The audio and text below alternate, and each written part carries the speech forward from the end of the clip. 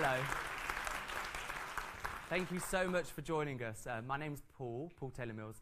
I'm the artistic director here at the Other Palace. The Other Palace, we are here and we're going to be presenting fully produced musicals, and alongside the fully presented musicals, we're also going to be doing some extracurricular activities, which is our initiatives. Those initiatives are designed to inspire, educate, and to give artists who really want to work in new musicals an opportunity to work on those musicals. Tonight is the very first live at the Other Palace, and I'm absolutely honoured to be here, not only because I ran 26 miles today,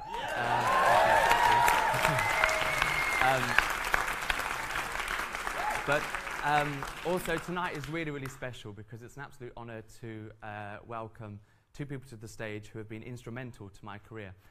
First of all, please help me in welcoming Lloyd Webber to the stage.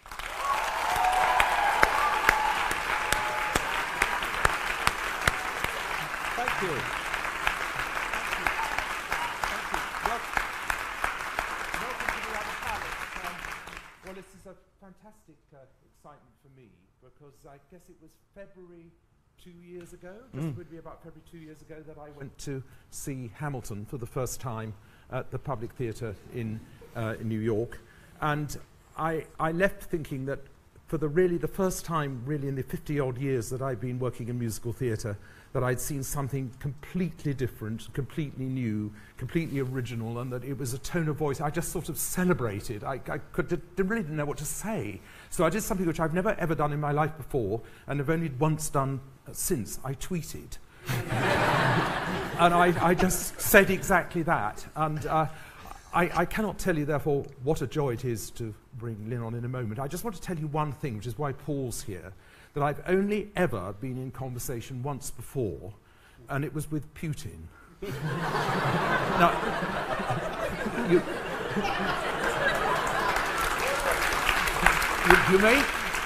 you may wonder why this was, but the thing is that some years ago I got myself conned by the BBC into doing the Eurovision Song Contest. And I said to the BBC, look, I'll do this, providing I can get an interview with Putin about the Eurovision Song Contest. And the BBC said, no way can you get this. So I rang up his sidekick, a guy called Dmitry Peskov, and I said I'd like an interview with Putin, well, he was Prime Minister at the time, about the Eurovision Song Contest. And I got it. And so after it was the most scary thing I've ever been through in my life. He had these 6 dogs, which he had huge, great dogs, and sort of bored me with his pale blue eyes. So after that, I decided that a career as an interviewer was not a good idea. So I thought Paul could help me out today and with the questions. But anyway, I'd like you to welcome the most exciting person who have emerged in musical theatre, in my view, in 50 years, Lin-Manuel Miranda. Well,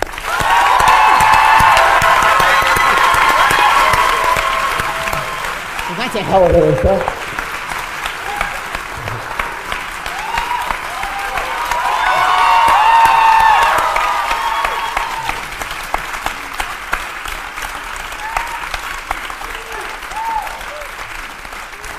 Well, they seem to like you anyway. That's the main thing. I don't know how to follow that introduction. I can't possibly live up to it. Well, we can't really. I was going to ask you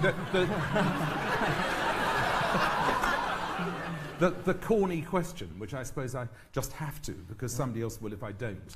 But why on earth did you get involved with musicals as opposed to writing songs and pop songs and all that? Oh, well, yeah, that's a great place to start. And I'm going to ask you the same question. Now, no way should you think this is a one-way interview. Oh, I got questions. I was going to leave it to Paul and go home. Yeah. I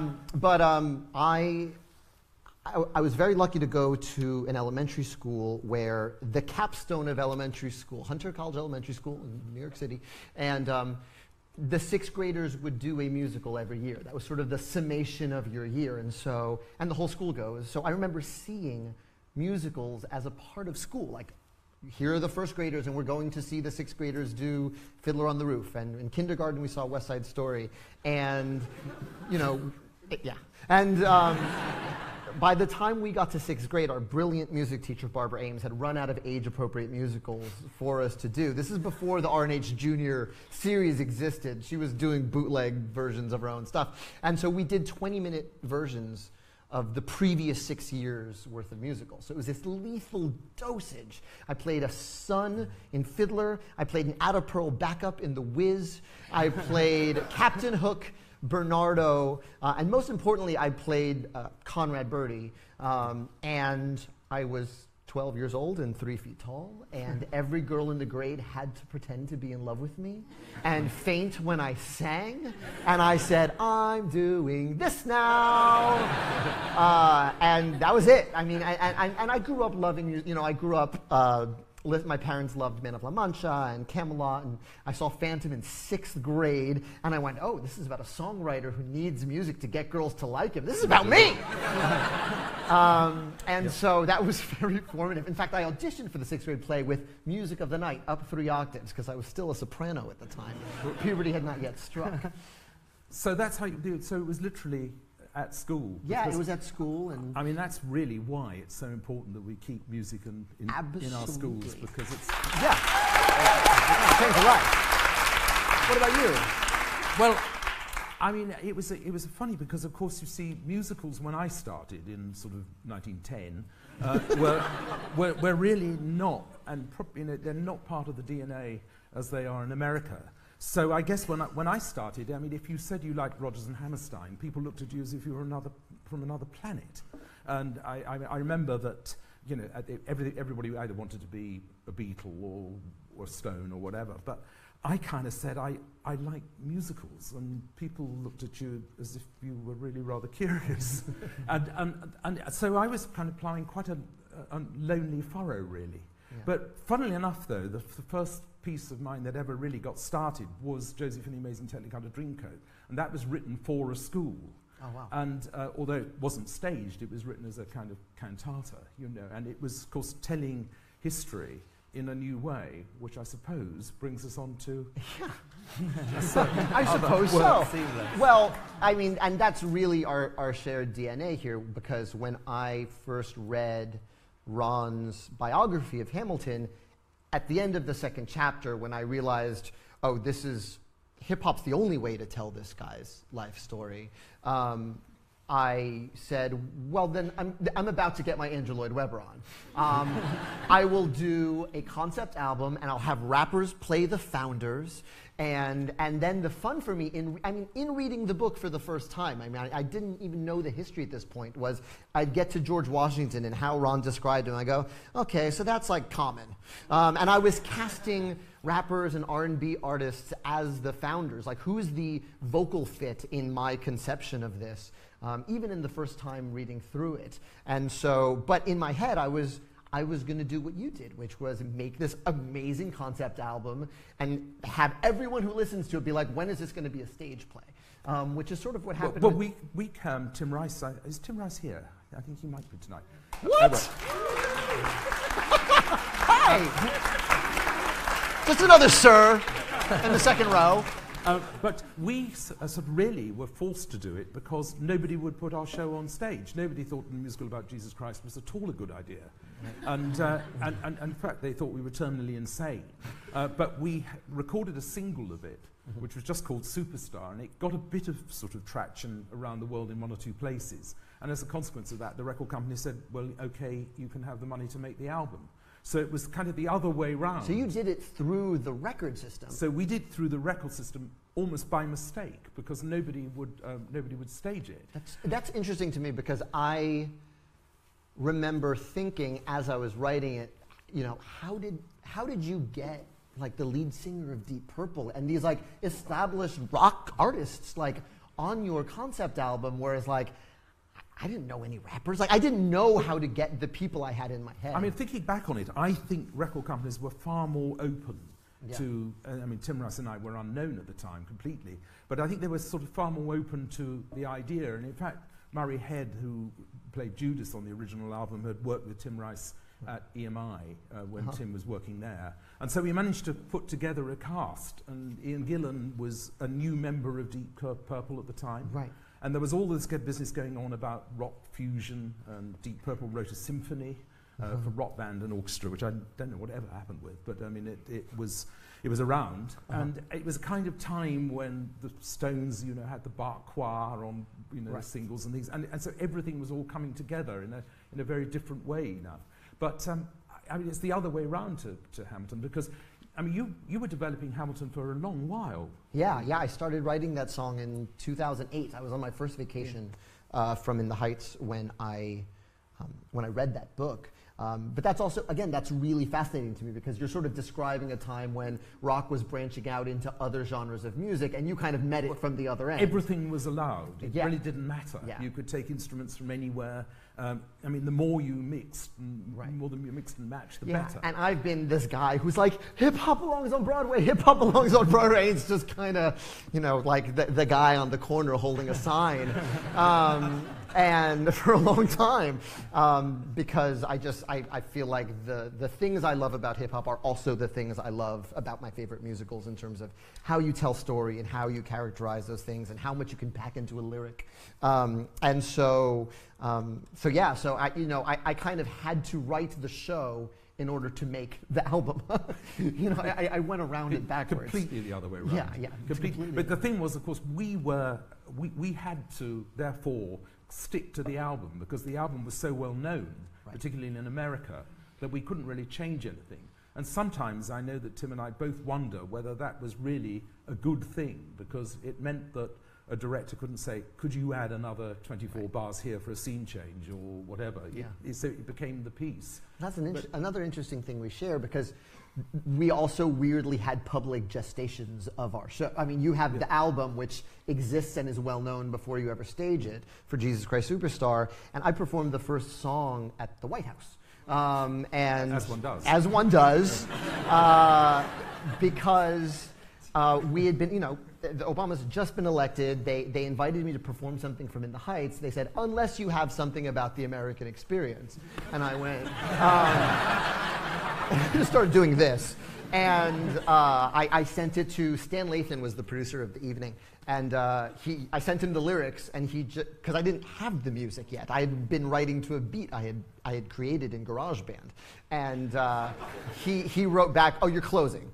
You're going to be the closing number of our night. So I call Alex and was like, we have to translate this beat I made to a piano, and performed it at the White House. And then, you know, it went well in the room, and then it went, the good luck of it was HBO filmed that evening, because they had poets that were participating. So the footage of it doesn't look like C-SPAN footage of a White House event. It looks like I'm starring in some weird movie about my life, about the time I got to perform for the Obamas. And it's true. If you ever made a movie about my life, you would just cut to that footage. And so then that had its own life, this one song, just like Superstar. That song... That started it. That started it, and I worked on other projects, but I had that song out in the world, and if you look at the YouTube comments, it would always be, my teacher showed us this. We saw this in class. And so I knew, we'll be fine with school groups. Like, this show will be fine with school groups, and like, I should finish writing it. And I was working at the glacial pace of a song a year. So in 2010, when I had 2 songs to show for all my work, Tommy Kail, being the smarter one in our relationship, said, let's start setting deadlines. And so we just started staging concerts. So the first time anyone heard any other songs were at Lincoln Center. He was like, they've offered us Alexander Hamilton's birthday. You're going to write as many songs as you can. That's the deadline. And I had 6 months, and I wrote 11 songs. I mean, how many incarnations did you have of it in workshop? Pretty fast as musicals go. I mean, it was the Lincoln Center workshop, for which I wrote 11 songs, and I got a great piece of advice from John Weidman, who you know, writes with Sondheim a lot, because I was drowning in the research. You know, you can write 50 musicals about Hamilton and never touch on the same thing. And John Weidman said, stop worrying about it getting everything, just write the parts you think are a musical. And so for that concert, that's exactly what I did. I wrote The Affair, I wrote, had the opening number, I had The Affair, I had Hamilton first getting to New York, I wrote 2 cabinet battles, I actually wrote a 3rd one that no one's heard, that didn't make it because it wasn't quite good enough. And I wrote Helpless. Satisfied didn't exist yet because I was still on the fence as to whether Angelica would be a character in the story or not. And yeah, I'm glad I went the way I did. And so, but that ended up forming sort of a spine. And then and then the next incarnation was Vassar, where I wrote Act 1. And then we had a bunch of internal readings. Actually, there was a version where there were dialogue scenes between the songs. I was going to ask you about that. Yeah, we worked with a really great playwright who will remain unnamed, but who wrote these beautiful dialogue scenes where, it would be talk, talk, talk, talk, talk, helpless, talk, talk, talk, talk, talk, satisfied. And it didn't work because the opening number is what it is. Well, I was going to ask you that because listening to it again on the way here, I thought you couldn't possibly follow that number with dialogue. Yeah, you can't be like, hey, let's go to the bar. Like, it doesn't, like, when it's such heightened speech at the top, it just, the ball falls. And so what ends up happening is the inverse, we have the inverse rule of musicals, which, the standard trope they tell you is you talk, and when it's too heightened, you sing, and when it's even more heightened, you dance. Now, in our show, you only talk when it's super important. There's 2 dialogue scenes in the whole show. It's Hamilton meeting Eliza, it's Lawrence dying, and the third one is Hamilton's soliloquy at the end. And that's sort of the only time we don't have any music playing. I remember years ago, when I first met, I was lucky enough to meet Richard Rodgers just after Superstar came out. And he asked me, I obviously was itching to ask him questions like, what was it like working with Hammerstein compared with Hart and all these sort of things. But the only thing he wanted to know was, did I think that the through-sung musical was going to be the future? And it's extraordinary, really, because I remember saying to him, I think it's horses for courses. Certain shows, I think you've got to have dialogue. Absolutely. But I think there are, of course, I like the idea of, as a composer, being in control of the evening, arrogantly. Yeah, it's pretty fun. And it kind of works. Yeah, and then, when we sort of reached the decision, when we did that one reading where there were dialogue scenes, it was about 2-3 days of Tommy and I not calling each other, which is very weird, because we call each other when we've had breakfast. And the first thing we said to each other was, why does it feel like we stepped sideways from when we just did 11 songs in a row? Why does it feel like a step back from that? And there's nothing wrong with the scenes, it's just this is not meant to have dialogue. And it meant a lot more work for me, because I was really counting on being like, all right, you take this section, I'll write a song for this. There is a fun in going back and forth with another writer. I really enjoy that part of the process, but it just didn't make sense for this story because of the way we'd set it up. It's kind of interesting because Rogers was talking to me about the through-sung musical and everything, and I suppose the question that a lot of people would ask you is, do you feel you yourself will ever write outside of hip-hop? Oh, yeah. All the time. I think that's, for me, the insight in seeing Hamilton as a story was, this is a story hip-hop's uniquely suited to tell. Because of the narration. Because of the narration, because of the sheer amount of events in his life, and because Hamilton as a person, every major event in his life is marked by writing. And to me, my favorite hip-hop MCs are the ones who write just write incredibly, and they write narratives about their own lives or sort of these characters that they create around themselves. And I thought Hamilton created himself, and he created himself through his writing, and that's what MCs do. And so that was, it was just sort of, this story is suited to my skill set. And the book just kept proving me right as I was reading, and I was like, oh, he wrote under pseudonyms. Oh, who does that? Rappers do that. His disagreements with Jefferson, created a two-party system. It was just everything. It kept proving my thesis.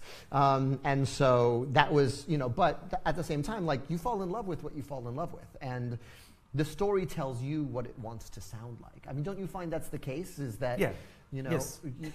When you're sitting down to write Evita, what does it occur, where does that start in terms of it's always the a sound question, of isn't it, of whether you adopt, to what extent you become a chameleon and you adopt the style of the show that you're actually writing. And I tend to do that myself, but which people sometimes say, well, that means he's got no style. But I do try and get under the skin of the story that I'm doing. Because I think probably one of the things that Hamilton triumphantly shows us is that a great story is vital. I mean, I've come to the conclusion now that you can have a great score and a bad story, and the great score can't necessarily carry it. Right. But you can have a not terribly good score and a great story, and it'll work. I think a great story is vital. Yeah, I agree, absolutely. Yeah, in terms of just, I mean, my brain is doing a Rolodex of your shows, and I'm trying to think where to even put my finger down to ask you. Starlight Express. Starlight Express. No, I was actually going to ask about, I was going to ask about Phantom, because you get to play in all the, I mean, it couldn't be more different from Superstar, but you also get to, like, mess around with opera and, like, crazy atonal opera. And those who measure with on one! Oh, well, that's just, yes. Well, yeah. That's a little conceit there, because my idea with the Phantom is that he wrote music that was not of his time. So he started playing with the atonal scale, right, which you triumphantly performed there, which is more than it sometimes is, I have to say. But that was the thought there. And he also plays in 7/8 time from time to time. Hey, 7/8 time. We all love here. We love it. Yeah. I have one song in Hamilton that is just my little secret love letter to Andrew Lloyd Webber. That's like the only rap in 7/8. And it's right after the first duel. Number 10 paces fire, and suddenly we're in 7 for just a second. And it's like, Lee, do you yield? You shot him in the side. Yes, he yields. I'm satisfied. Yo, we gotta clear the field. Go, we won. Here comes the general. This should be fun. What is the meaning of this? Mr. Burr, get a medic for the general. Yes, sir. Lee, you will never agree with me, but these men do. Yeah, it's fine. And then I get to. I survived it for about 40 bars, and I was like, meet me inside. Back to 8, back to 8, back to 8, back to 8. But you know, I don't know if you're aware of this, but like in music theory class now, if you're teaching 7/8, Andrew Lloyd Webber is the mnemonic. It's like, how do I count 7/8? Can you touch, can you heal me? Christ, you must be the high priest. Dun, dun, dun. That's how I count 7/8 in my head. Well, you can do 7/8 masses of different ways. So it's I just think it's a great fun time signature, because you know you can go. You never know where that rhyme's going to land. You never know. No, you never do. Well, look, I think we should throw it open to the floor. I've actually got some questions. We're live on Facebook, everybody, at the moment. Hey, like, love, cry face. Daisy Edmondson, and I'd actually love to ask this question. This is for both of you. Can success become a straitjacket? And what happens when you have a Phantom and a Hamilton? Andrew, first of all, to you. You first. Well, I guess, look, you can answer it in several ways. I think one of the things, and I'm sure you would agree, is that we're very lucky that we're doing the one thing that we love. And I, therefore, don't really, it sounds a silly answer this, but I don't really care in one sense. I mean, after I did Phantom, I did a musical called Aspects of Love, which was about a small number of people, and it was so different, because I just wanted to do that. And I think providing that you stay true to the writing what you want to write, and I don't think it is necessarily a straitjacket, but of course it can be. I mean, I remember one thing, as I'm foolishly writing my autobiography at the moment. What? And I came across something which I'd completely forgotten about, which was that I was the cover story on Time magazine in 1984. And I remember thinking, at the time, and I got my notes on this, thinking, I don't need this. I really, really don't need this. I'm a Brit. I'm not part of the Broadway community. It's going to make things very difficult for me. And I remember thinking then that, it can be a bit of a straitjacket. But I think providing you stay true to yourself and what you want to write, and you write next what you actually want to write, rather than what you think you should write, then I think... Was there a clear moment for you where you thought, wow, my life is never going to be the same again? Was there a show or a moment where you thought, wow... I don't know, I sort of so much just love musical theatre. It never sort of occurred to me that there was anything different much. I mean, it's quite interesting, going back to something we were talking about earlier, but it's I suppose your first memory of what theatre is sticks with you, doesn't it? I mean, I remember when I was a kid that there was a show on British television called Oh Boy, and it was a pop rock show directed by a guy called Jack Good, who did the Rock Othello, among various other things. And it was done from the old Hackney Empire. And it was rock performers, British rock performers, but staged in an old Victorian theatre. And I was like 9 years old, and I thought that's what musical theatre is. In exactly the same way as I thought Rodgers and Hammerstein were musical theatre, or West Side Story was musical theatre. And we were talking about that earlier. You have a very similar... Well, yeah, I mean, I'm always just drawn to music that tells stories. And so genre is fluid. Genre is what clothes the person wears to the gig and what instruments they use. But a good melody is a good melody, good beat's a good beat, a good story is a good story. That's universal and that transcends. And so I grew up sort of just a little younger than hip hop. Hip hop was being invented in the South Bronx in the late 70s, and I was born just below it in 1980. So it was just never not a part of my life. Whereas I think, for some folks, and it's crazy that a hip hop musical that has been, because there's been tons of hip hop musicals. Lizzie Suedos was playing with hip hop in musicals in 1978 in Runaways, and that won Best Musical. But in terms of like a full composed thing, like this should have happened 30 years ago.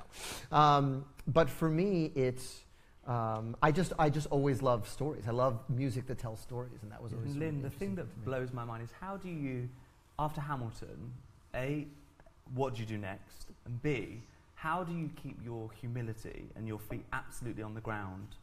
Well, there's two very concrete answers to that.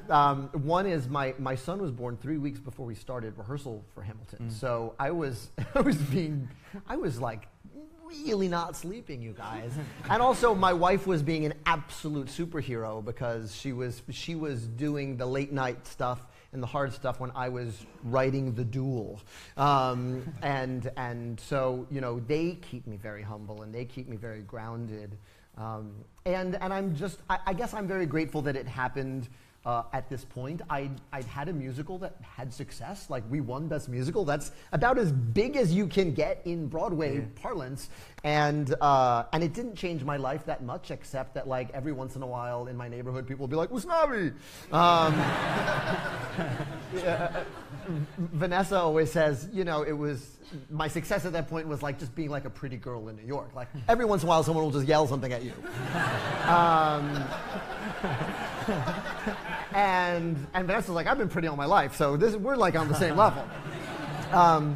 And then the other thing is, I think I'm a big film buff, and one of my favorite books growing up was Rebel Without a Crew by Robert Rodriguez, who very famously made his debut film for $8,000. He sold all his blood, he maxed out all his credit cards, and he makes this movie. And it's his calling card to Hollywood, and then he just... everyone's worried about sophomore slump. I was like, well, this is my sophomore project, so that's handled. And two, just do so many things that no one knows what your next project is. So he went and directed a thing for Cinemax, and he directed a segment of 4 Rooms, and I sort of have been taking that advice. It's like, I'm going to do this, I'm going to do this, and I'm going to just sort of wait to fall in love with whatever the next idea is, because you have to be in love with your musical idea. It's going to be several years of your life.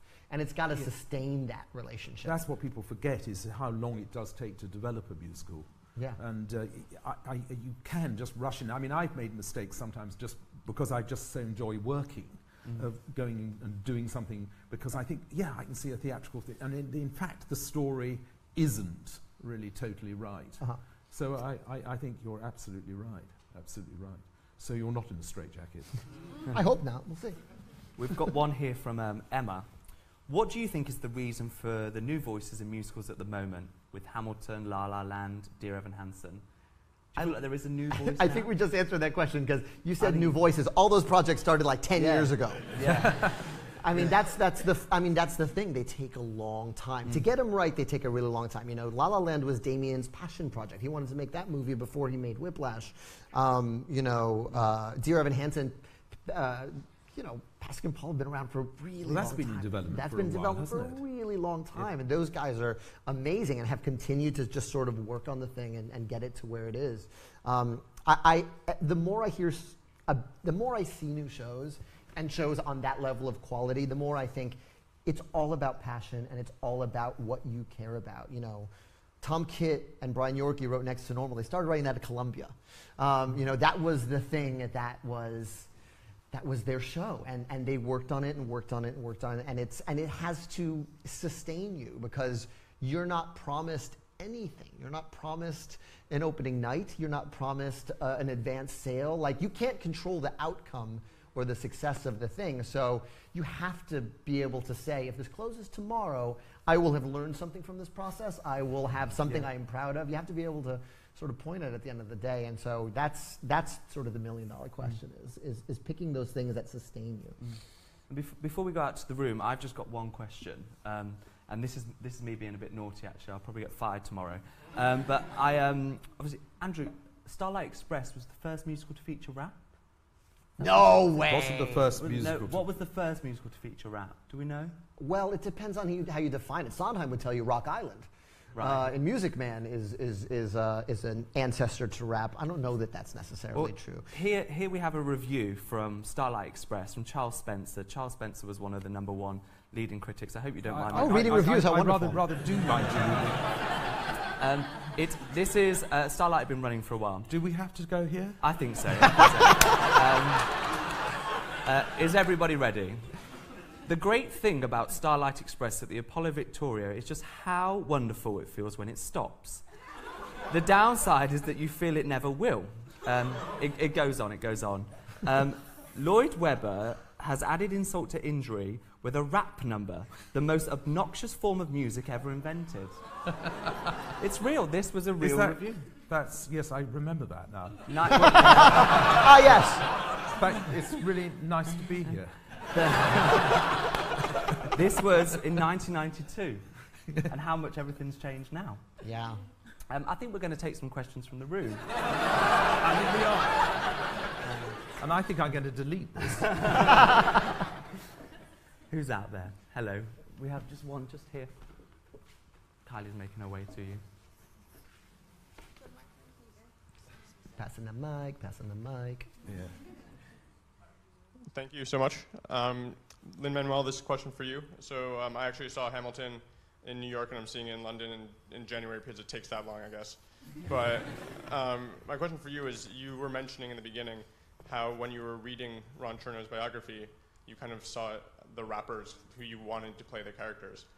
So after Hamilton came out, obviously you had the remix to the soundtrack. So how did that feel, and how did that correlate to what you were expecting when you were first started? I mean, honestly, it was like fantasy camp for me. I mean, it was, what was incredible was the show became a magnet for the hip-hop community, which is really what I wanted to happen. I mean, all my dreams came true within the Heights. I went from broke substitute teacher to Broadway composer. Like, that's the biggest leap I'll ever make in my life. I'll never make a leap that big in my life again. That being said, but In the Heights never really landed with the hip-hop community, even though there was a lot of hip-hop in it, just because those circles are just this far apart. And so to have the hip-hop community come, and Busta Rhymes come to the show and sit in the front row like this, and then, who was in my head as Hercules Mulligan, I put my first demo of my shot on SoundCloud, and you can hear me doing a bad Busta Rhymes impression. It's like, Hercules Mulligan! And so, Common was like in my head as George Washington, that's how Washington raps. And also, that was the fun parlor game for me, of like matching flows to different characters. Just the way you'd match a different musical melodic motif to a character, I was doing that with the characters as well. So it's just sort of another thing to add in the mix.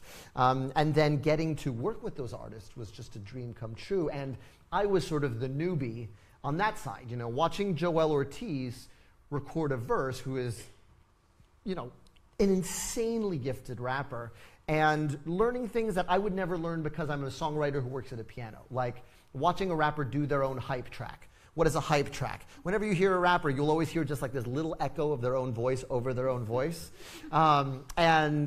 And watching him do the thing one take, like Wonder, and then watching him just punch the rhymes and just say that, and so it gets that incredible feeling when you hear it, and when you hear the album of like, just this is like the things that I couldn't have learned but to work on mixtape. So it was like a dream come true for me. It was like learning the other side of this art form I love so much. So it was Awesome. Thank you. Thank you. Oh, hello. One from down here.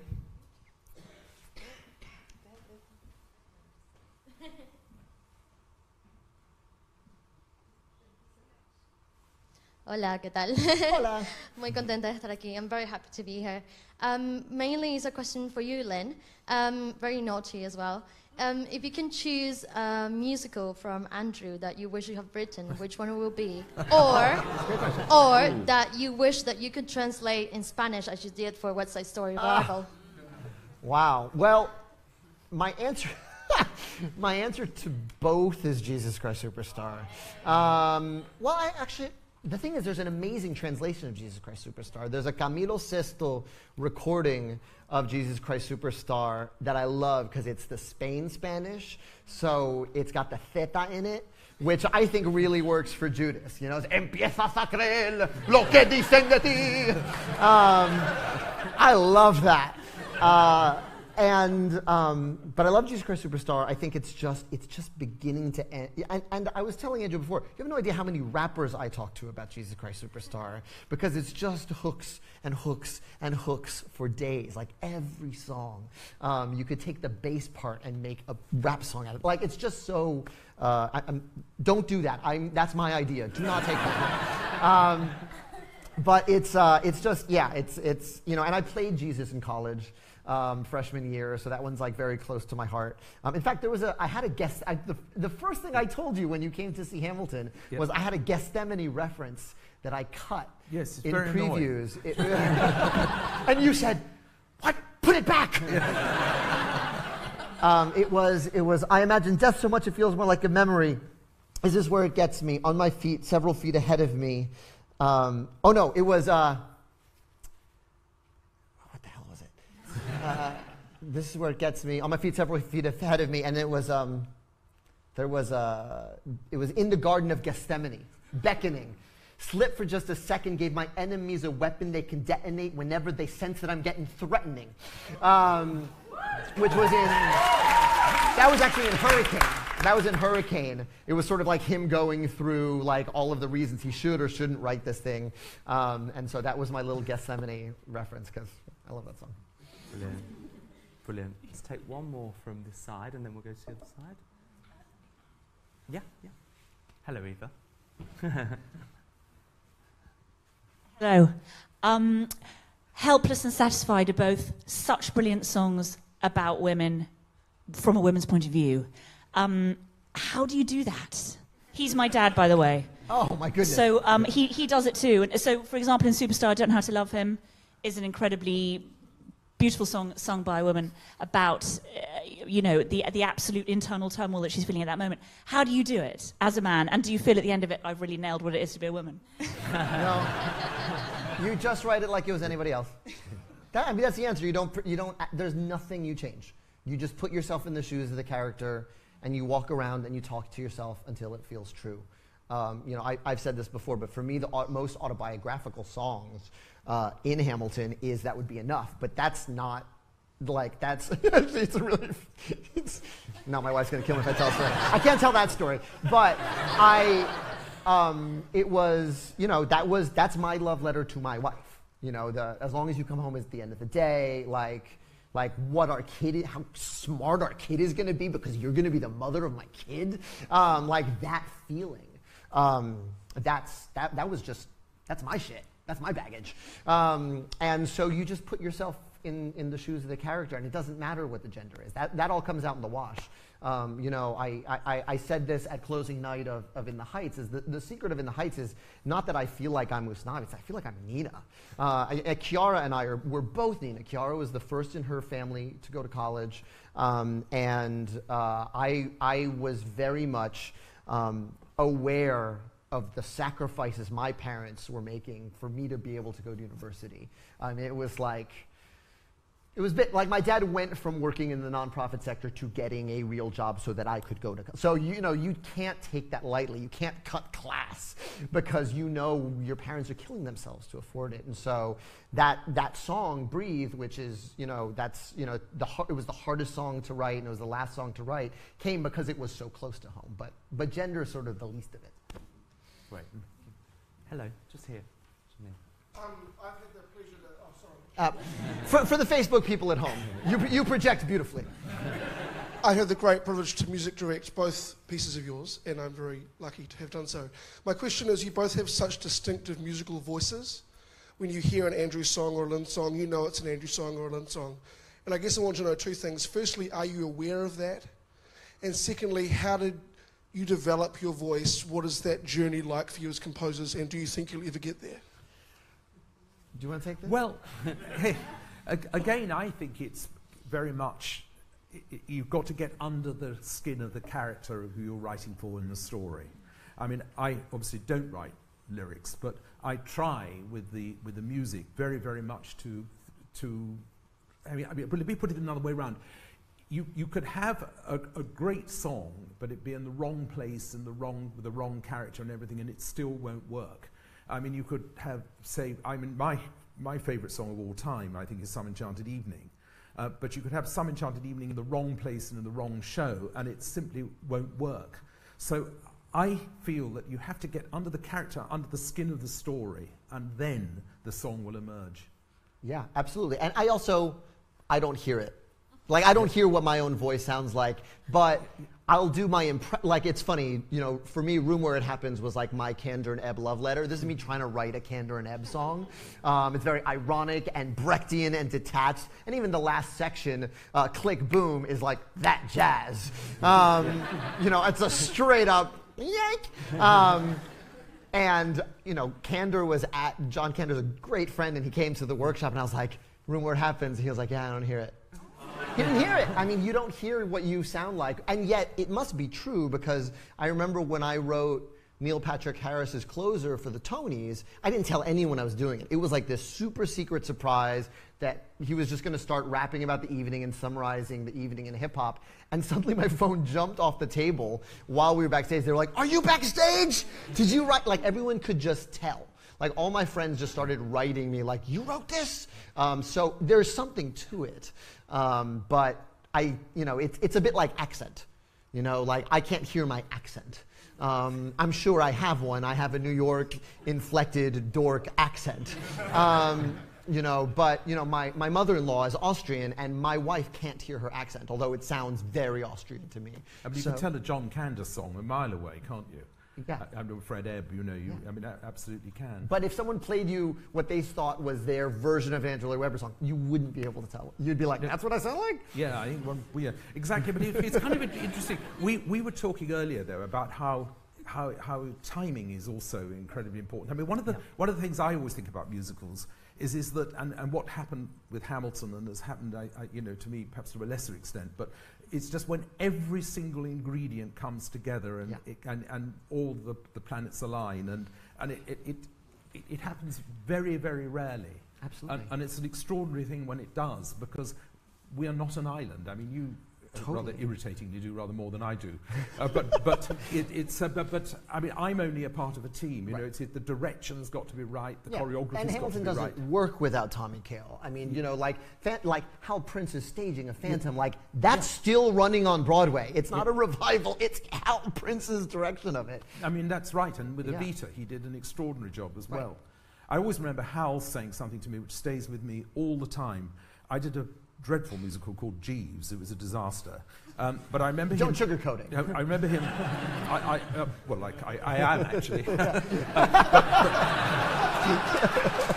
But I remember him going to see it and him calling me and saying, Andrew, he said, bank the score. He said, but just remember one thing. You can't listen to a musical if you can't look at it. Mm. Wow. And never forgot that. And I said to him, is it possible I should come and see you? And he said, well, come round and have a drink at the Savoy. And he said, what are you writing now? And I said, well, I'm thinking about doing something with Tim Rice about Eva Peron.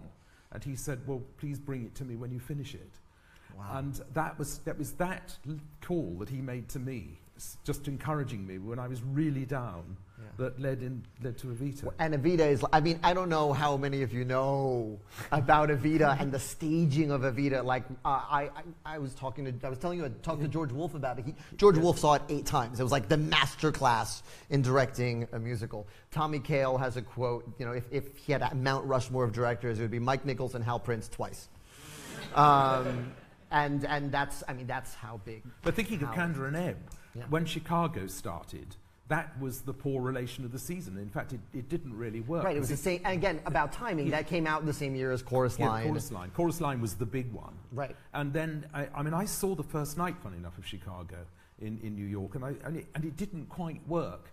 And it was then, all those years later, then it was done as an almost staged concert. That's the Chicago we know now, isn't it? And Yeah. I suppose, arguably, you might say you know Chicago better than Chorus Line. Right. Yeah, and arguably. I always I always use that as an example of like the show is gonna find its audience. Like opening night, closing night, Broadway is a tiny, tiny part of the life of a show. You know, there are, you know, Seussical opened and closed, and Seussical is I'm looking at Bert Fink, who probably runs the rights for it. It's probably the most produced student musical, like, in the world, and has touched generations and generations of students. And so, you know, we can't think of West End and Broadway as the be-all, end-all. Chicago opened and closed without fanfare in 1975, and the revival is going to outlive us all. You know, and so it's just, I'm a very firm believer of, like, sort of, they find the audience and they find the people who are going to... So do you think there's hope for Jeeves after all this time? I do! I do. I think we've got time for a couple more. Hello. Just down here.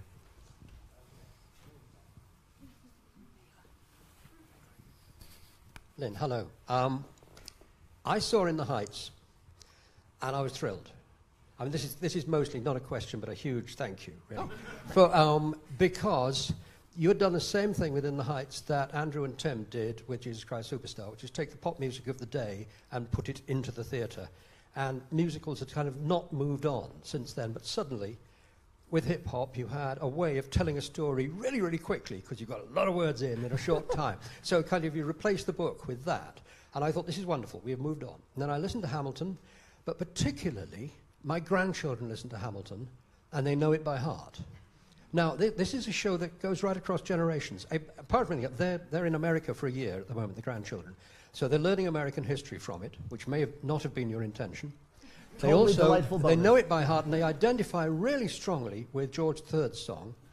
So I now have a 7-year-old grandson who walks around the house singing, "I will kill my friends and family to remind you of my love." I get a lot of that. I get that a lot. I'm sorry. Yeah. Question.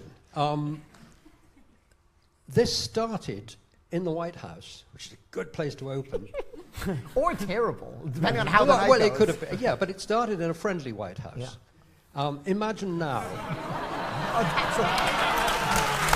that's not what I meant, but okay. Well, you know, it's interesting. I mean, that thing you say about sort of theater, I'm going to take that part of your question because I'm fascinated by that, because that is something we share in terms of we like music that exists in the world, and we also love writing for theater and love bringing that into the theater. You know, Andrew's origin story is he saw rock music in a theater, so why shouldn't it be in a theater? You know, when you watched that show. Natural. Yeah, it was natural fit. You know, I grew up with parents who loved theater music and played it. You know, it would be Latin music, and then they'd play the Dirty Dancing soundtrack, and then they'd play, you know, whatever. But it was all sort of in a mix together, and so. And there was a time when popular music and theater music were friends. You know, there's Cole Porter, there's Jerome Kern. You'd go to the theater to see the song you heard on the radio performed live, and so to me that only makes, you know, to me that's one of the things that continually renews hip hop as well. Is hip hop takes anything and everything at its disposal and mixes it and scratches it and makes it new and makes it a new art form. They'll take a sample and they'll make a new meaning out of it. And I think musical theater is exciting when it does that too. You know, I was really excited when I discovered the Hedwig cast recording in college, being like, these sound like they could be Lou Reed B-sides. Like it very much honored that, you know, the rock aesthetic it was based on, and you know, and same with Jesus Christ Superstar, same with countless others. But that, I like musicals that sound like the world we live in. Rather dumb question to you is, have you caught up with Christine and the Queens? No. Do you know what I mean by Christine and the Queens? No, what's that? You do. Well, I went to see her at the Brixton Academy just at the end of last year, and I thought it was one of the most theatrical acts I've ever seen. I mean, quite extraordinary. And I just wondered if she'd happened in America, because, I mean, she is very much the kind of person who it would be wonderful to lure into the other palace here and get to do a musical, because the one thing which is quite interesting, just to pick up something you said earlier, about the amount of time it takes to workshop shows and this, that and the other, that's something that we don't really have in our culture here to that degree. I mean, there are theatres that do it, but one of the reasons I wanted to try and open this space for people is because you do need to have somewhere where you can try things out and not be frightened to make a bit of an idiot of yourself. And you need a for real audience. You can't, like, your friends and family are going to love what you write. So like a reading is not enough. You need an audience who doesn't know what they're getting. And a workshop sometimes can be a bit closed because it's going to be people from the business and people around, but it's quite good. I mean, when we were trying out my little School of Rock show in New York, we tried it out in the Gramercy. We literally did that, took a space very like this and just said, look, it's $30 a ticket, come. Yeah. And I got more feedback from that by not going out of town and getting involved with sets and automation and all of that. It was just great because it was just the material. And I don't know, I think it's really interesting what you're saying, that in the end, musical theatre's got to reflect what's going on around us. Yeah, I agree. And I think that's what's so absolutely thrilling about your work. Anyway. I think we've probably got time for one more, so we need to make it the best possible question oh boy. In this room, because this is what we'll remember. Is it the best question? I hope so. There's a lot of pressure. There's a lot of pressure. Let's hope. Here, pass me the mic. I'll pass it to him. You're too far away. It's a big send-up, this. I know, there's a lot of pressure on this. Dun, dun, dun,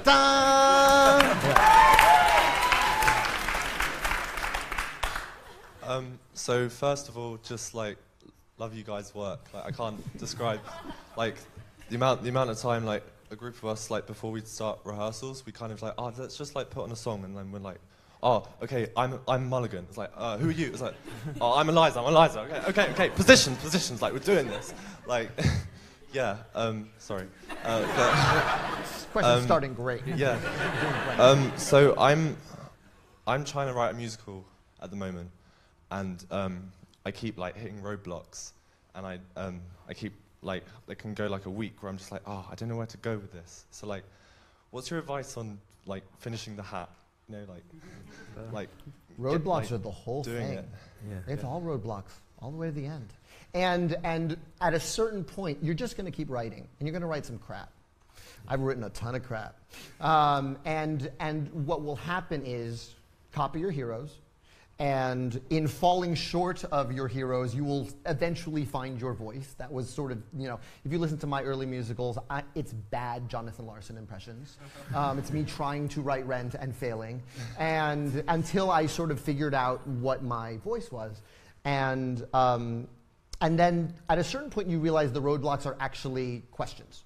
They're not roadblocks. They're this chord progression doesn't fit the scene I'm trying to write, or this melody doesn't fit the words that are in my head. And that's sort of when you start cooking with gas. When every time you feel yourself stop writing, you go, why did I stop writing?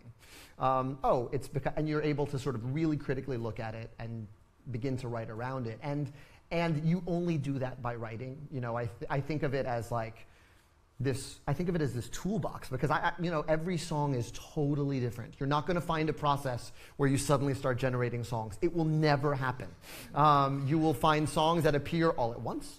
You will find songs where you worked for a month on 2 lines. My shot took me a year to write. That would be enough. Took me about 45 minutes.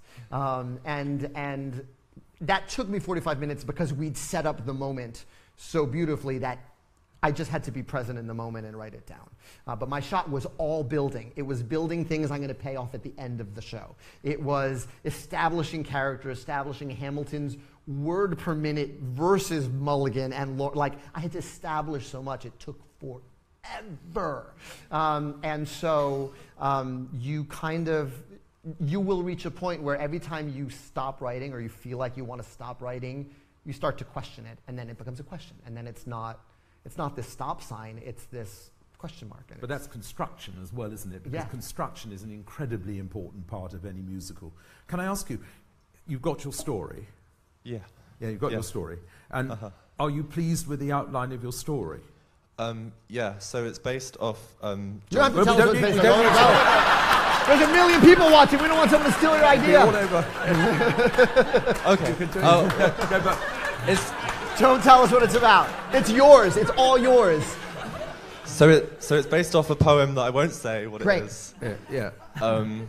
And so I kind of used the outline of that poem to like. But you've got the places where you want your songs. Yeah. Yeah. Right. Okay. Well, then it's as Liz says. It's keep thinking over in your head. What's the dramatic situation saying to you, and then write the song. Right. Yeah. Go write your musical. Go write your musical. And bring it here to the other palace. And bring it to the other palace. We'll work on And it. then send We it to need us. you. Yeah. Brilliant. Let's have one more. We've got two. Oh, wow. Oh, wow. This one here. Hi, I'm a big fan of both of you. I love Phantom and Hamilton so much. They mean so much. I was just wondering what I know Phantom's been made into a movie and it was incredible. What would you feel about a Hamilton movie? Ooh. We were talking about. Yeah, We were talking. There's a lot of musicals I want to see made into a movie. So I'm at the end of a very long line. Come back to me when Wicked's become a movie. Come back to me when Mormons become a movie. There's a lot of great musicals in the queue. So I'm in no rush. That's the hardest thing to do, to adapt a musical into a film. It's really tough. So someone will figure it out, but I'm not going to figure it out. I'm not going to figure it out anytime soon, because I don't feel in any rush to do that. And there's so many other ones that should be made before Hamilton gets made. But someday, who knows?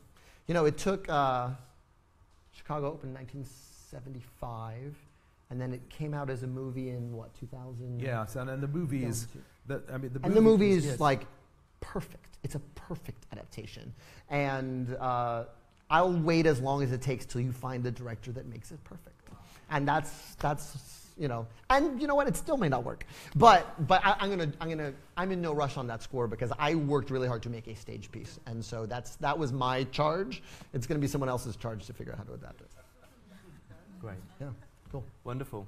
I feel like we've got a piano here, and I just feel like.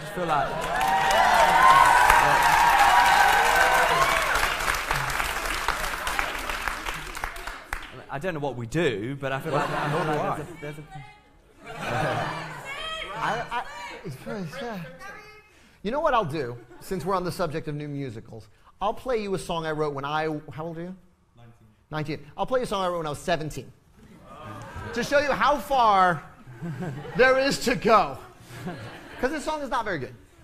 But I wrote a musical my senior year in high school called 7 Minutes in Heaven.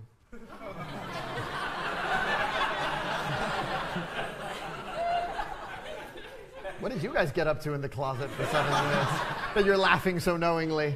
But it was about my first chaperone. They say write what you know. I was in 12th grade. I wrote about my first unchaperoned party in 7th grade. And this also gets to your question about gender, because this is a young woman named Beverly who is being pressured to go to this first unchaperoned party. And this is the first song I wrote that I thought was any good. And this is, okay, so let's see here. And I haven't played it in like 20 years.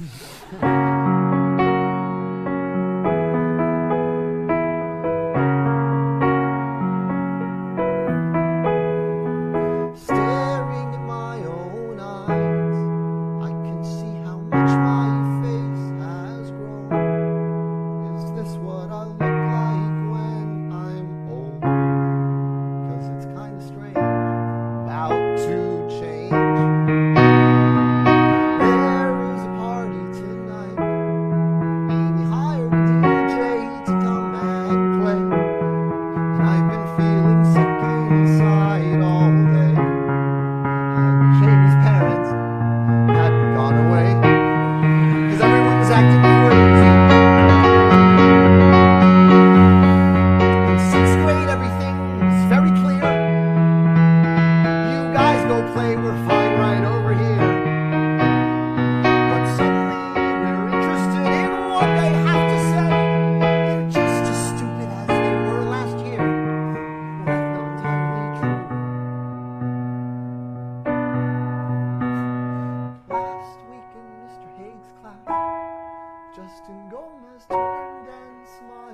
me. I just froze and smiled back sheepishly, turning crimson red, the blood rushing to my head. I thought to myself, oh God, my stomach feels strange, and my palms are all sweaty and gross.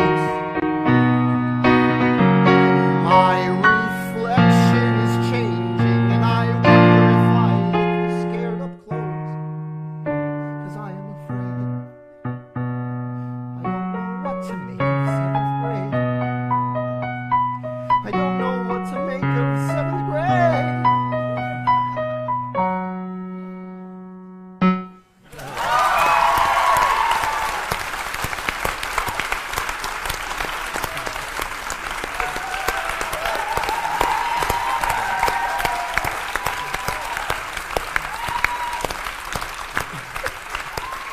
Why do I feel more emotionally naked playing that song than doing Hamilton?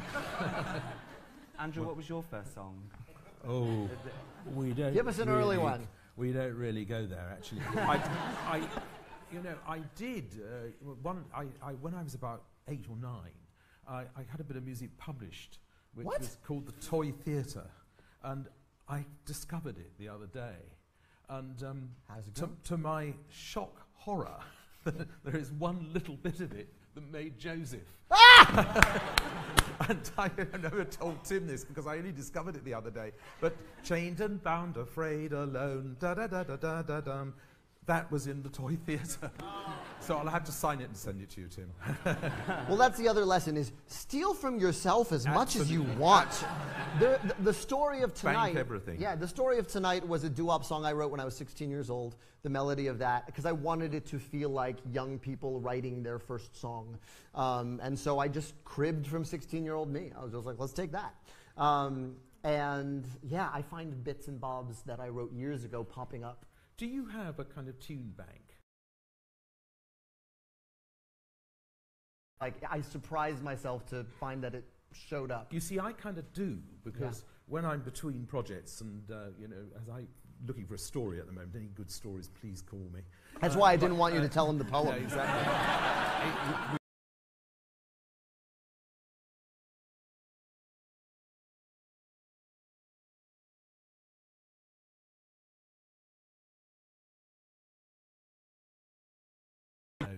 Was originally in South Pacific. It was called Suddenly Lucky. Suddenly lucky, suddenly my arms are lucky, is how it went. and it was the song, Richard Rodgers told me this, it was the song, it was Younger Than Springtime, it's way younger than Springtime was. Oh, wow. And Joshua Logan said it's not good enough. And so he kept the tune and it became Getting to Know You and The King and I. But just one thing actually, guys, when you're going downstairs, have a look at something. There's a poster there that Richard Rodgers gave to me for a musical called Away We Go. And Away We Go was the title of a musical called Oklahoma until 4 days before it opened.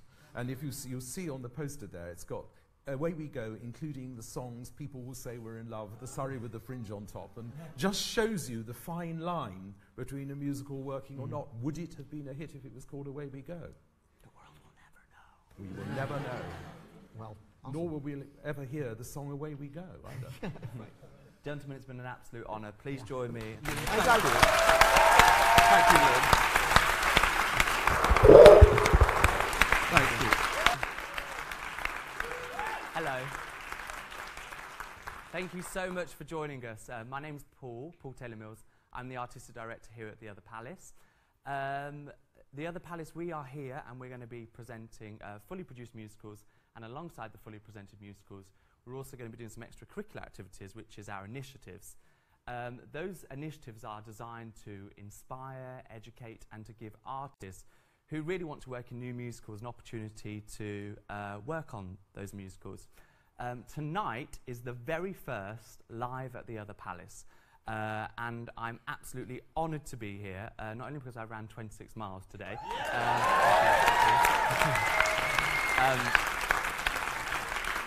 but also tonight is really, really special because it's an absolute honour to welcome two people to the stage who have been instrumental to my career.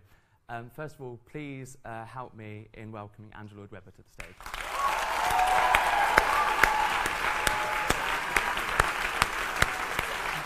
you. Welcome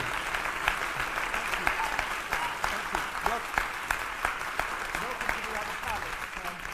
Well, this is a fantastic excitement for me because I guess it was February 2 years ago. This would be about February 2 years ago that I went to see Hamilton for the first time at the Public Theatre in New York, and I left thinking that for the first time really in the 50-odd years that I've been working in musical theatre, that I'd seen something completely different, completely new, completely original, and that it was a tone of voice I just sort of celebrated. I didn't know what to say. So I did something which I've never ever done in my life before, and have only once done since. I tweeted.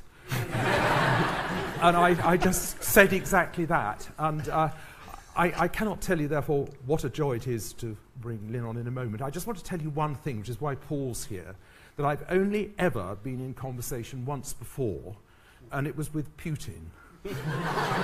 Now,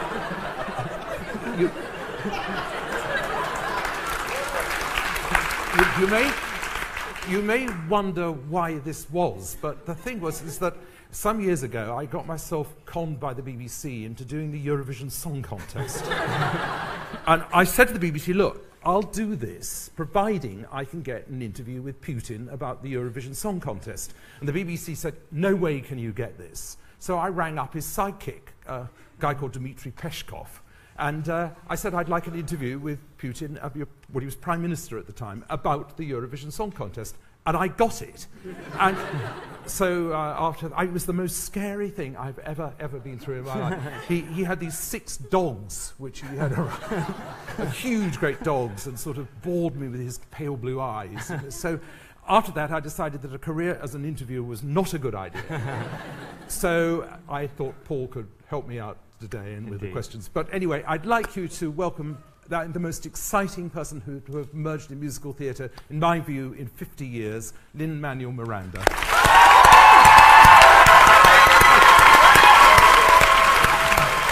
That's a hell of an intro.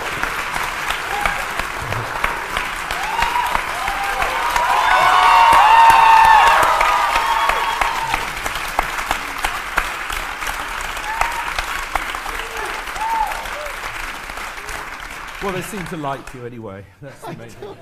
I don't know how to follow that introduction. I can't possibly live up to it. Well, we can't really. I was going to ask you the corny question, which I suppose I just have to, because somebody else will if I don't. But why on earth did you get involved with musicals as opposed to writing songs and pop songs and all that? Oh, well, yeah, that's a great place to start. And I'm going to ask you the same question. Now, no way should you think this is a one-way interview. Oh, I got questions. I was going to leave it to Paul and go home. Yeah. I was very lucky to go to an elementary school where the capstone of elementary school, Hunter College Elementary School in New York City, and the 6th graders would do a musical every year. That was sort of the summation of your year, and the whole school goes. So I remember seeing musicals as a part of school, like here are the 1st graders and we're going to see the 6th graders do Fiddler on the Roof, and in kindergarten we saw West Side Story, and by the time we got to 6th grade, our brilliant music teacher Barbara Ames had run out of age-appropriate musicals for us to do. This is before the R&H Junior series existed. She was doing bootleg versions of her own stuff, and so we did 20-minute versions of the previous 6 years' worth of musicals. So it was this lethal dosage. I played a son in Fiddler. I played an Ada Pearl backup in The Wiz. I played Captain Hook, Bernardo, and most importantly, I played Conrad Birdie. And I was 12 years old and 3 feet tall, and every girl in the grade had to pretend to be in love with me and faint when I sang, and I said, I'm doing this now.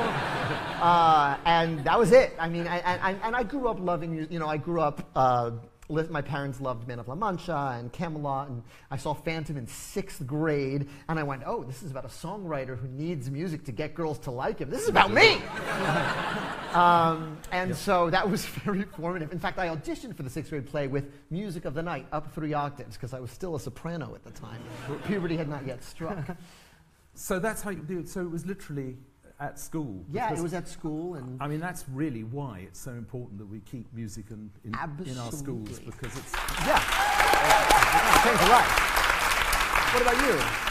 Well, I mean, it was funny because, of course, you see, musicals when I started in sort of 1910 were really not, and they're not part of the DNA as they are in America. So I guess when I started, I mean, if you said you liked Rodgers and Hammerstein, people looked at you as if you were from another planet.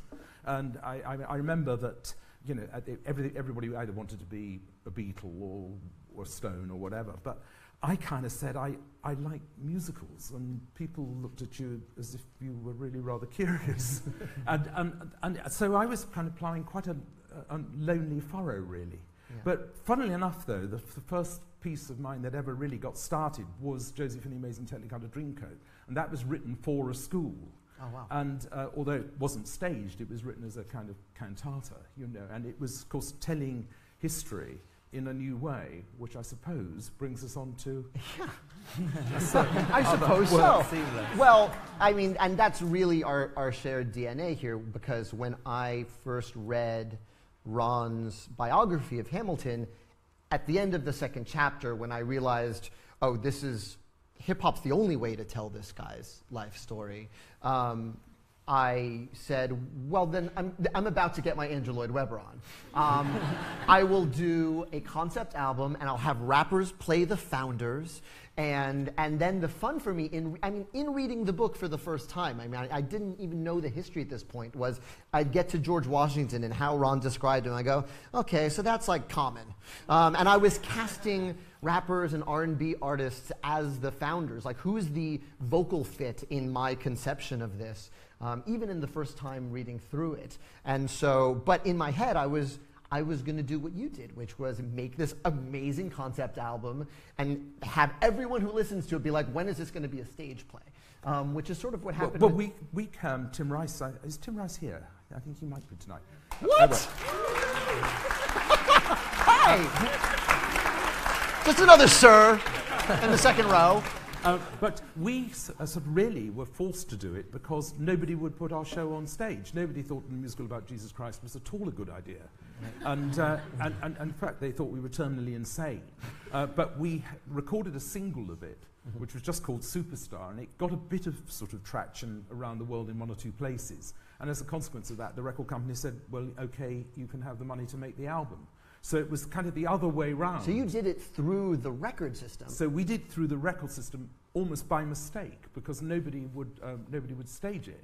That's interesting to me, because I remember thinking as I was writing it, you know, how did you get like the lead singer of Deep Purple and these like established rock artists like on your concept album, whereas like I didn't know any rappers. Like, I didn't know how to get the people I had in my head. I mean, thinking back on it, I think record companies were far more open to... I mean, Tim Rice and I were unknown at the time completely, but I think they were sort of far more open to the idea. And in fact, Murray Head, who played Judas on the original album, had worked with Tim Rice at EMI when Tim was working there. And so we managed to put together a cast, and Ian Gillan was a new member of Deep Purple at the time. Right.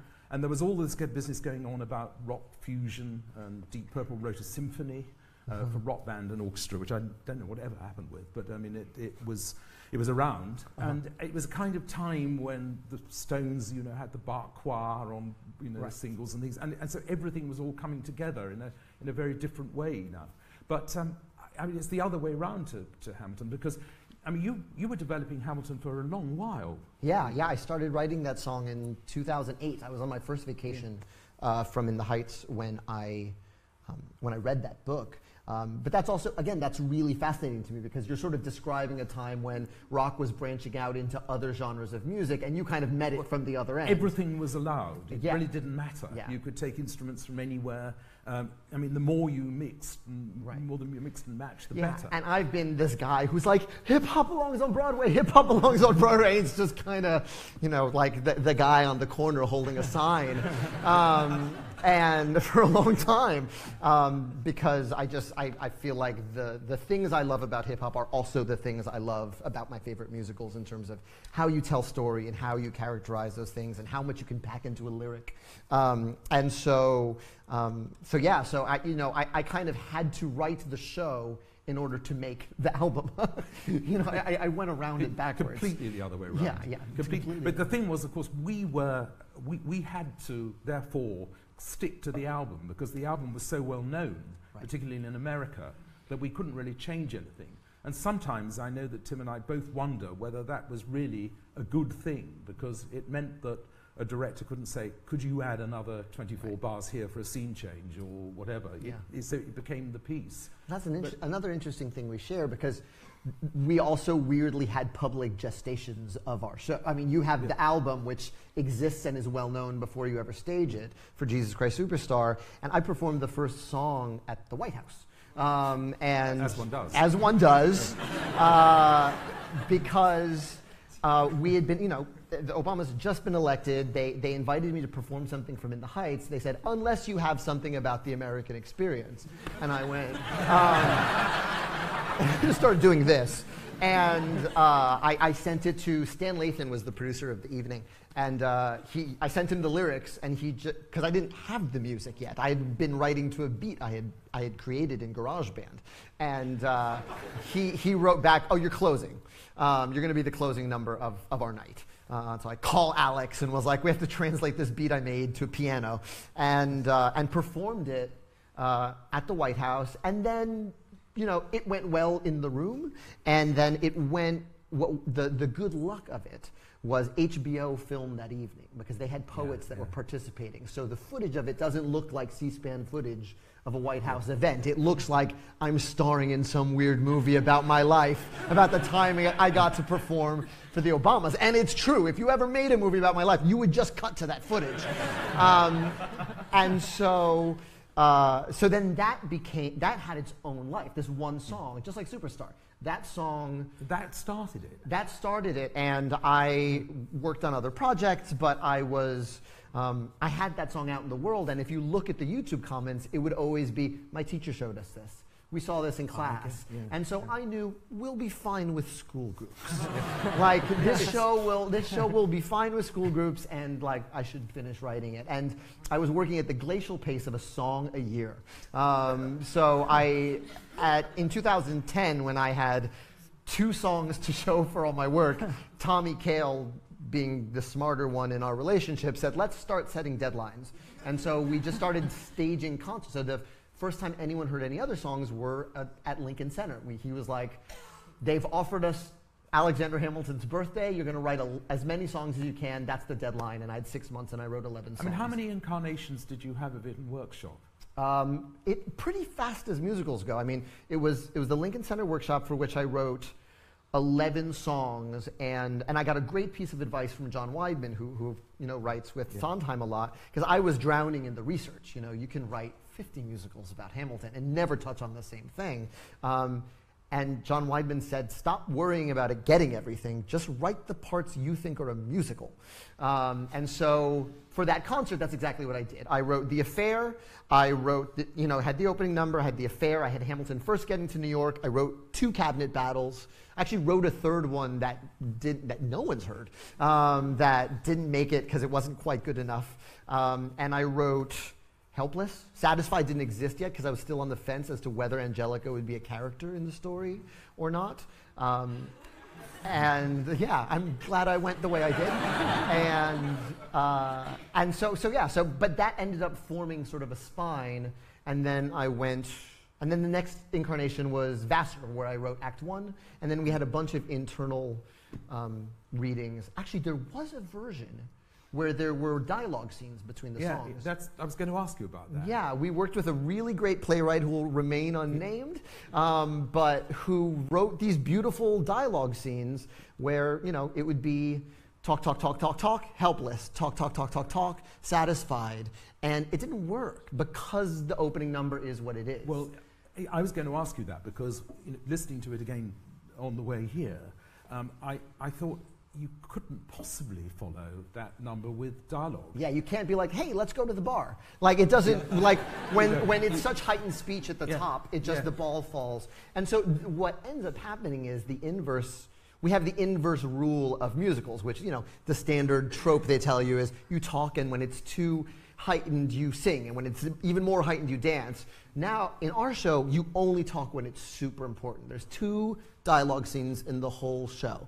It's Hamilton meeting Eliza, it's Lawrence dying, and the third one is Hamilton's soliloquy at the end. And that's sort of the only time we don't have any music playing. I remember years ago, when I first met, I was lucky enough to meet Richard Rodgers just after Superstar came out. And he asked me, I obviously was itching to ask him questions like, what was it like working with Hammerstein compared with Hart and all those sort of things. But the only thing he wanted to know was, did I think that the through-sung musical was going to be the future? And it's extraordinary, really, because I remember saying to him, I think it's horses for courses.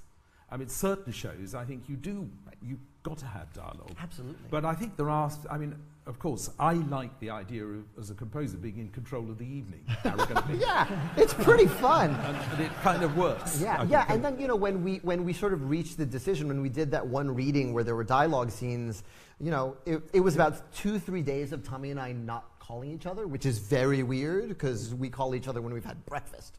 And the first thing we said to each other was, why does it feel like we stepped sideways from when we just did 11 songs in a row?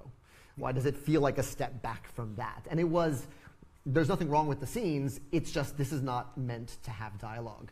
And it meant a lot more work for me, because I was really counting on being like, all right, you take this section, I'll write a song for this. There is a fun in going back and forth with another writer. I really enjoy that part of the process, but it just didn't make sense for this story because of the way we'd set it up.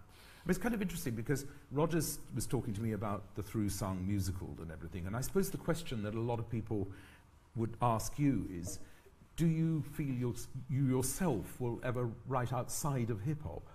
Oh yeah, all the time. I think that's, for me, the insight in seeing Hamilton as a story was, this is a story hip-hop's uniquely suited to tell. Because of the narration. Because of the narration, because of the sheer amount of events in his life, and because Hamilton as a person, every major event in his life is marked by writing. And to me, my favorite hip-hop MCs are the ones who write just write incredibly, and they write narratives about their own lives or sort of these characters that they create around themselves. And I thought Hamilton created himself, and he created himself through his writing, and that's what MCs do.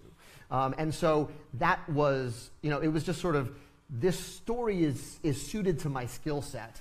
And the book just kept proving me right as I was reading, and I was like, oh, he wrote under pseudonyms. Oh, who does that? Rappers do that.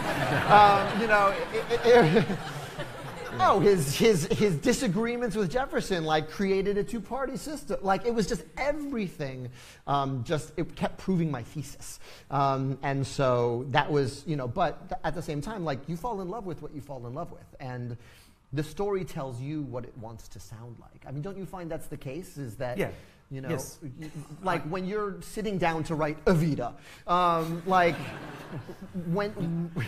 what does it occur, where does that start in terms of it's always the a sound question, of the isn't it, story? whether you adopt, to what extent you become a chameleon and you adopt the style of the show that you're actually writing. And I tend to do that myself, but which people sometimes say, well, that means he's got no style. But I do try and get under the skin of the story that I'm doing. Because I think probably one of the things that Hamilton triumphantly shows us is that a great story is vital. I've come to the conclusion now that you can have a great score and a bad story, and the great score can't necessarily carry it. Right. But you can have a not terribly good score and a great story, and it'll work. I think a great story is vital. Yeah, I agree, absolutely. Yeah, in terms of just, my brain is doing a Rolodex of your shows, and I'm trying to think where to even put my finger down to ask you. Starlight Express. Starlight Express. No, I was actually going to ask about. I was going to ask about Phantom. Because you get to play in all the, I mean, it couldn't be more different from Superstar, but you also get to like mess around with opera and like crazy atonal opera. And those who measure with on one. Oh, well, that's just, yes. Well, that's a little conceit there, because my idea with the Phantom is that he wrote music that was not of his time. So he started playing with the atonal scale, which you triumphantly performed there. More than it sometimes is, I have to say. But that was the thought there. And he also plays in 7/8 time from time to time. Hey, 7/8 time. We all love here. We love it. Yeah. I have one song in Hamilton that is just my little secret love letter to Andrew Lloyd Webber. That's like the only rap in 7/8. And it's right after the first duel.